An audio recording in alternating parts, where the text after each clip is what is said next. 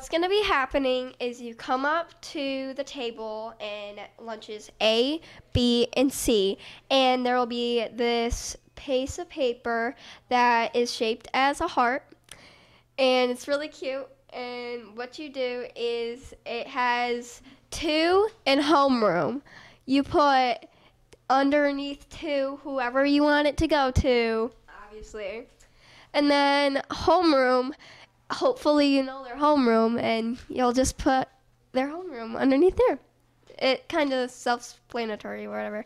So then underneath, there's a little place that you can write a little message, and you can write like have a good day or like happy Valentine's Day, something like that. And it will be delivered after you buy it, but not the same day probably.